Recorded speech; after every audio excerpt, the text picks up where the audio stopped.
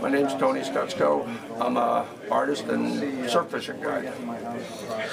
When did you start getting into fishing, and how?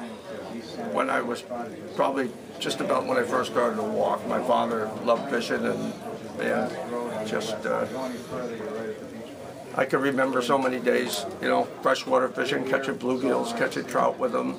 My first time striper fishing, heading down to a beach in New Jersey and going over the Ramp River Bridge, and it's still dark out, and he says, "Wow, did you smell that?" I go, "Well, yeah, I do. It smells good." "Yeah," he said, "there's going to be bluefish on the sandy hook." Sure enough, got there daybreak, there was fish everywhere. It's pretty cool. But my father really got me into it, and it's just great. Is that where you grew up in New Jersey? I did. Okay. Yeah, I moved to the Cape in 1974, and this is as close as I come to the bridge in a long time. All right, awesome. So, now that you've been fishing, what inspired you to start taking the hobby further? And you started to build your own lures, correct? Well, my father pretty much did the plug building and stuff. I like to use them and do things with them. He came up with so many innovative ideas. He came up with an eel plug called Mr. Wiggly. I have some of the original ones here at the show. And it's just stuff that wasn't out there, really. There was nothing like it, you know, to do it. And it's art, you know, like to take a piece of wood and carve it and put it together and paint it, and it catches fish. It's awesome. I always like antique decoys and things like that. And what's happening with the plug industry is just incredible, what's out there now. Yeah, what do you think is the... You know, I know your dad, I've saw your dad's plugs, I've seen your plug. What has made the business become a business? Now it's a business. It used to be for catching fish, but it's a business now. Yeah, it is. You know, I was involved with it for a while. I took a couple of his plugs and tried to market them, had it for years, but I have a box of plugs here. When they're gone, that's it. It's over.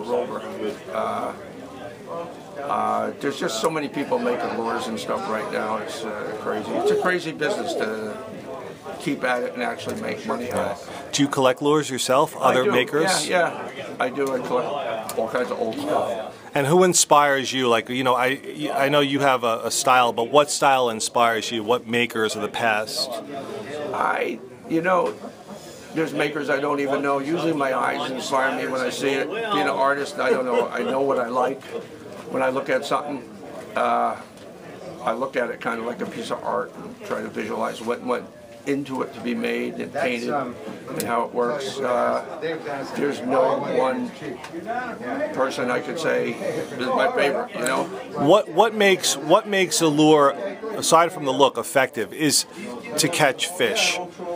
Is it color? Is it style? Is it body style?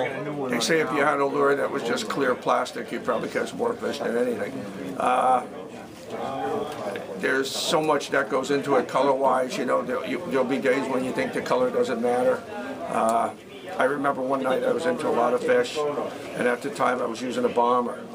I had a solid-sided bomber, black and silver, and I had a clear-sided bomber that had the mirror finish inside. It was more translucent. I was getting probably 7-to-1 on the clear-sided one. Other nights, they might want the solid one, but you can never figure it out what it does. It's just like, you know, I've had nights where I made a cast and my line wrapped on a front hook and you start reeling in, the plugs doesn't look like anything, and a fish comes up and hit it. You know, I think in fishing, the best thing is every time I cast out, I just think I'm going to get a fish. I never think I'm not, you know, and I think having the confidence, you can catch them on a tree branch with a hook. That's true. Okay. What do you think about the saltwater? Could you talk about this club and what it means to you and a collector and you being an artist? What does this club mean? It's unbelievable. Like coming in here this morning and just looking at the displays of plugs that you think back, they go back so far, you know, and they're just, everybody thinks they invented something new, and you look back like in the 1800s, somebody did it already, you know. It's a great thing what the club does to put this on display for people to see it. Anybody that likes fishing that doesn't, you know, especially striped bass, not to take a look at some of this stuff, especially some of the old stuff, some of the old squid plugs and this and that, what went into them, the minds of the people that made them. You know, I'd be down the cellar with my father when I was making plugs, and man, he'd come up with stuff that was just bizarre. But it's just, I don't know, a lot of personality goes into a lot of pieces of wood. Okay. And this is the place to see it. I think great organization. Awesome. All right. Let me ask you one last question. When you're at your table, what are people talking to you about? Most of the people, you know, when I tell them they're my dad's plugs that go back to the 50s right there in front of them, and I tell them a little bit of history about striped bass, they seem to really, people that really don't know a lot about it, once you start talking to them and explain a few things, they get really, you can see it in their eyes, they love it, you know.